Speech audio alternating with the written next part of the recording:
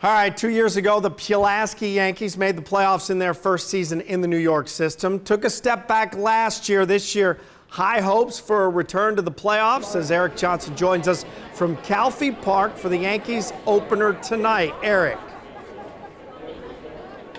Hey, John, we're a little more than 30 minutes away from the first pitch of the season opener. Fans certainly starting to fill up Calfee Park here in Pulaski. You know, the team finished last in the Eastern Division last year, but they're hoping to align all their off-field success on the field, but that first starts with a change in the approach.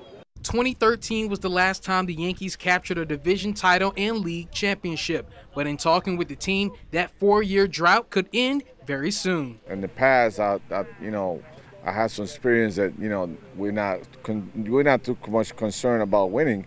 But this year, we're trying to combine the development with the winning part of the game. With the will to win comes confidence, which the Yankees have no shortage of.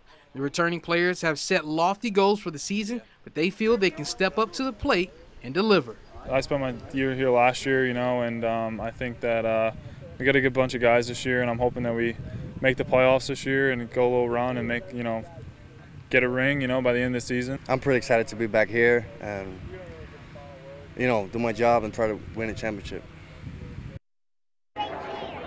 All right, the team does have a handful of players that will be returning to the diamond this season. They hope that will help carry them as the season goes on. And, of course, a manager with more than 20 years of experience in that role. Again, first pitch at 7 o'clock. We'll be sure to bring you the highlights tonight at 11. Live in Pulaski, Eric Johnson, WSLS 10 Sports.